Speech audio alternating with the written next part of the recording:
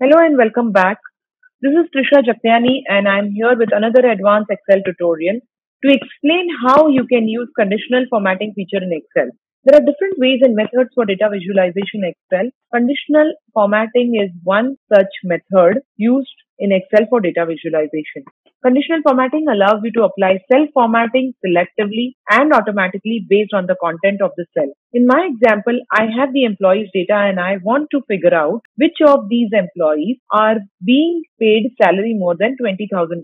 For doing so, I will have to highlight all the cells where the salary is more than 20,000 and I can use conditional formatting for doing that. First, I will select the range of the cells where I need the conditional formatting to be used and then click on conditional formatting, which sits under the home tab under the style group. Under highlight cell rules, I will select greater than and enter the amount as 20,000 in the box. You will see that Excel has automatically highlighted the cells which are more than 20, which has the number more than 20,000 in the red color because that is the default color picked up by conditional formatting. I can select the other colors which is from the drop down list or click on the custom format and select the color I wish to add for the conditional formatting and click on OK. You will see another options under the highlight cell rule which is less than, between. These both can be used in the salary column again to highlight all the cells as per the condition. So say I want to highlight all the cells which has salary less than 10,000 in green color. So I can select the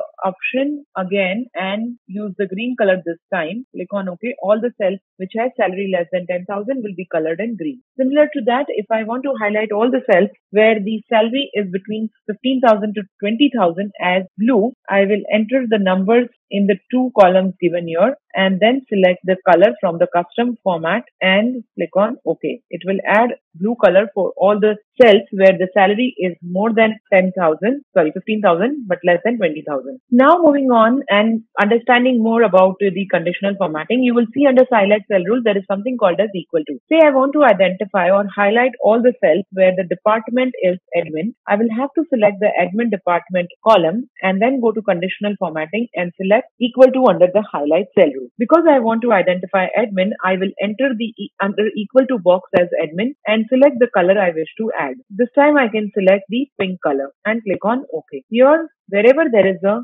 admin department, the cells will be colored with pink color. Similarly, if I want to identify from the text if there is a particular character that I am looking for in that cell, I can use the another option which is given here as text that contains. So I will select the whole column under last name. I'm trying to identify wherever in the whole column I can see AN as the text available. So I will use AN in the box and click on OK. All the places where I can find AN will be colored in the or will be highlighted in the particular color that I have given there. The next option that you can see on the list here is the date occurring. Date occurring is very useful in conditional formatting because it allows you to highlight all the dates which you have given the condition for.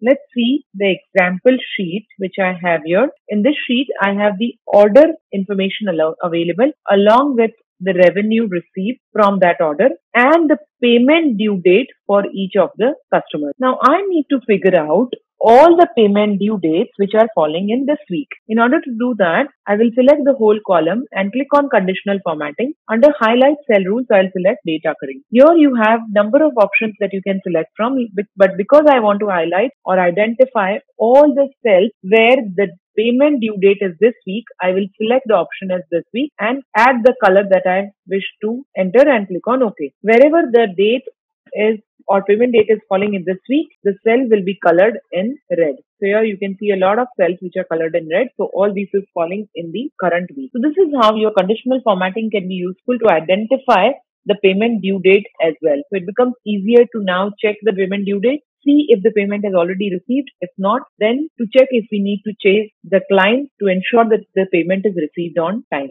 Congratulations on completing the business dashboard using Excel course. Ready to elevate your career? Join our postgraduate certificate in data science and AI and gain exclusive benefits like a complimentary Python programming bootcamp, 7+ case studies, dedicated student support, and access to our job opportunities portal. Don't miss out on this chance to transform your career. Invest in yourself today and join our program. Click on the link in the description to enroll now and take the next step in your career journey. Now going back to my previous example, I'm going to identify the duplicate values in the employee code.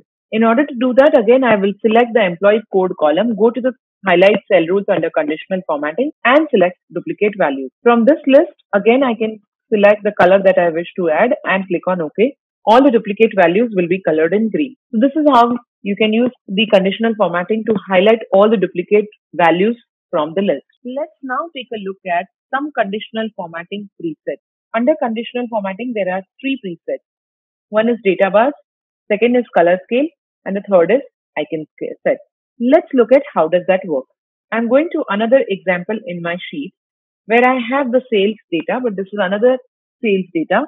Here, under the total cells, I'm going to use the one of the presets, which is data bars. Data bars are like bar graphs.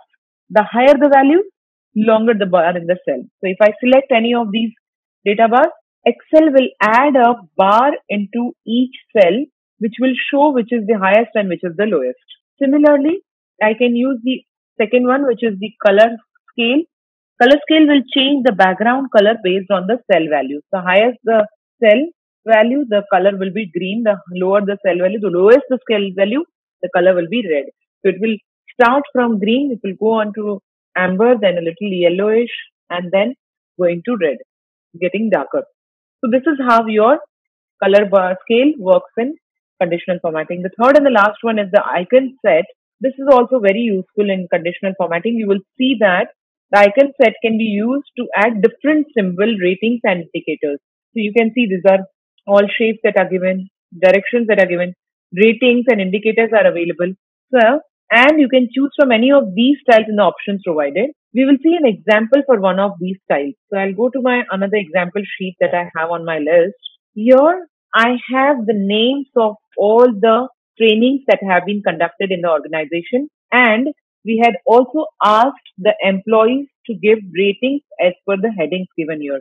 Relevance of the program, course material, faculty, and overall score. So now this is the overall score which has been averaged out from all the employees, and this is the total score that we have received. Now, as per the scale that is given on the top, I need to see 5 will be my excellent score and poor will be my or 1 will be my poor score.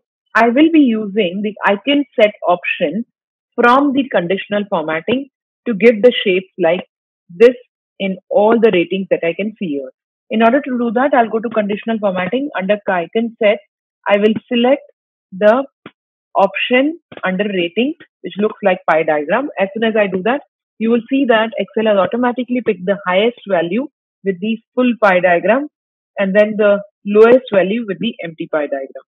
So this is how your conditional formatting works to help you highlight the required cell and lets you spot important cues in a blink of an eye. You will also notice that any of my sheets, wherever the conditional formatting was used, the conditional formatting still stays there. Now, if I need to remove the conditional formatting, I can go on to the sheet, click on the conditional formatting, and there is an option called as clear rules. There are two options under the clear rules. One is clear rules from the selected cell. So if I have selected some cell and I only want to clear the rules means the conditional formatting that you have added, that would be called as each rule. So if you want to only remove the rules from the selected cells, you can click this. Or if you want to clear the conditional formatting from the entire sheet, you can click on clear rules from the entire sheet and all the colors will go away from the entire sheet. So these are the basic rules that you can use in conditional formatting to highlight your required data. There are other things that you can do with conditional formatting, which is new rules, where you can add the rule as per the formula. So you can add a formula inside the conditional formatting to highlight only the cells where the formula has been fulfilled. We will see that in the other video. Hope you found this useful. Thank you for watching.